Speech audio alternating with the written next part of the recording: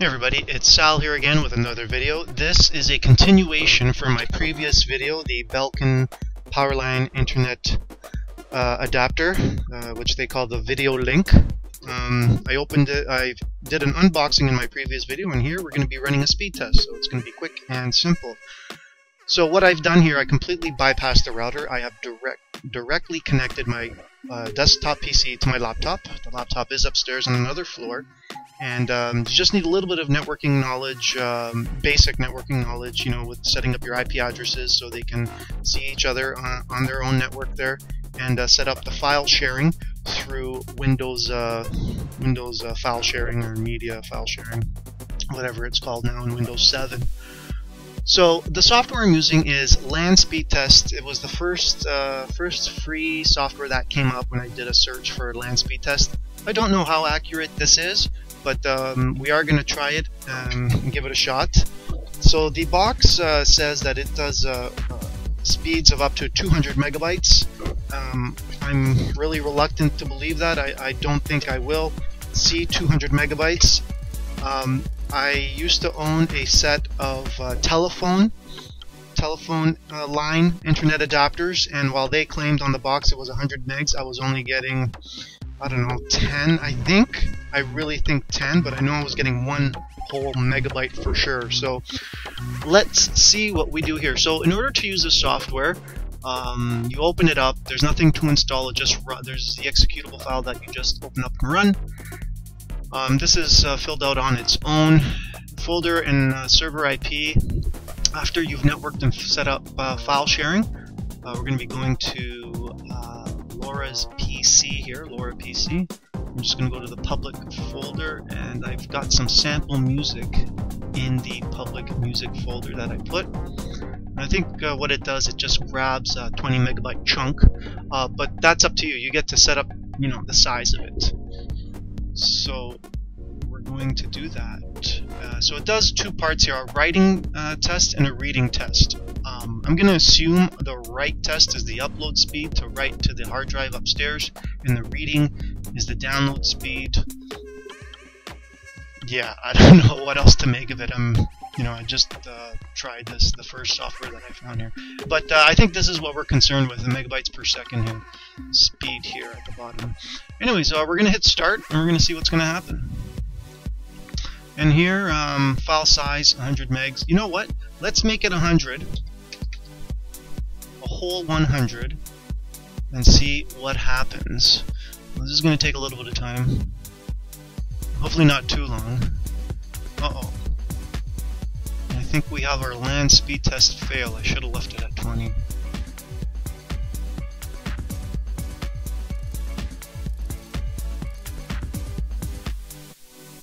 Come on.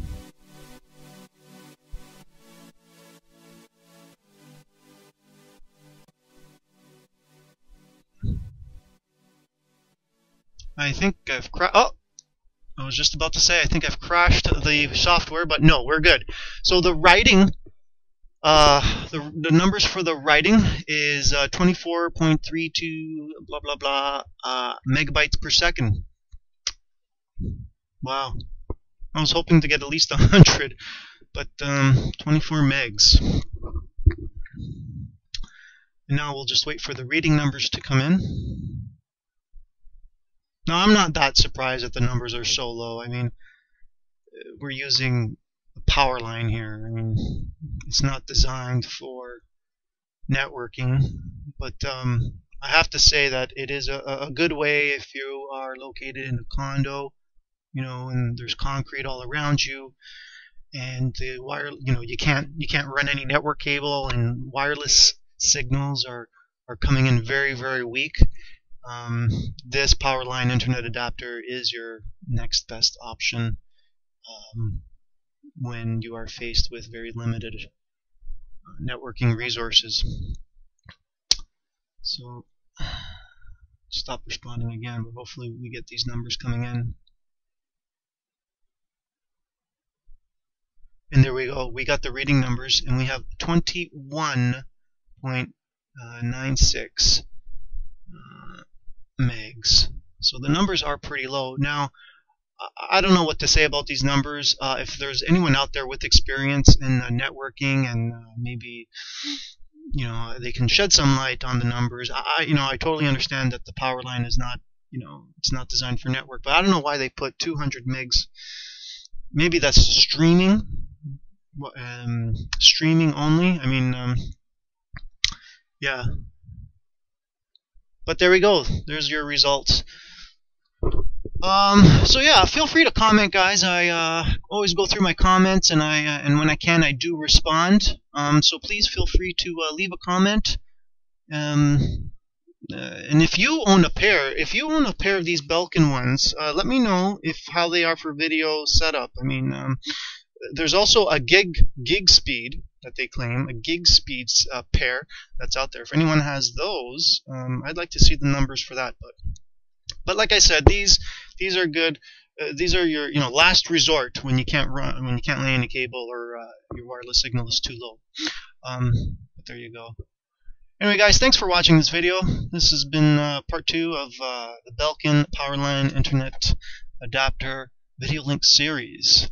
Please don't forget to subscribe to my videos, and we'll see you next time in the following video to come. Ciao for now.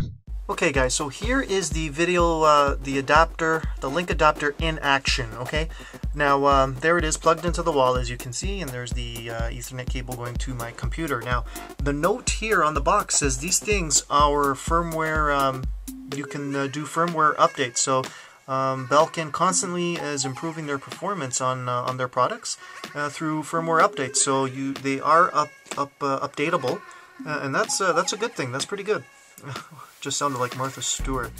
The encryption button there, that's the top. That little dot there is the infamous reset button. We've seen the reset button on the PlayStation controllers, which appeared on one of my videos there to reconnect it to your console.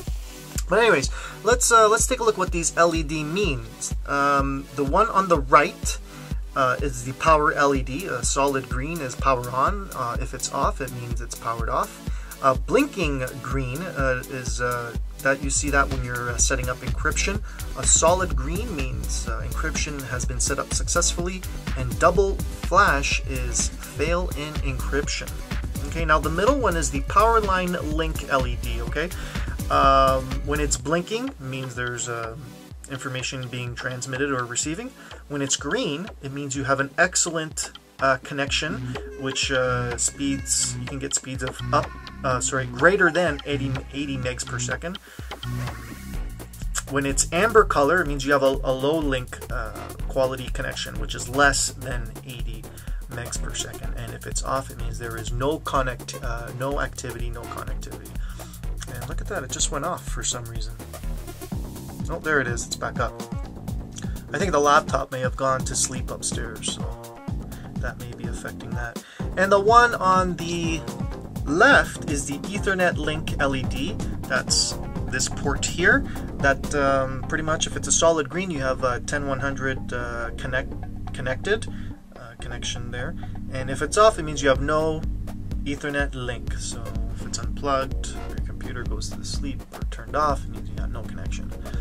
So yeah, that's it. Now to set up encryption, you do need both units. You have to hold down that top button on both units for 10 seconds, and then you have to hold down the button on one of the adapters for about 2 seconds after that, and you've got a setup, and you've got an encrypted network set up with these Powerline adapters. All right, so I mean, the test, the land speed test that we did is, could not be very accurate, if this thing is claiming, speeds of 80 and all that stuff. But yeah, that's it. That concludes this video, and we'll see you next time.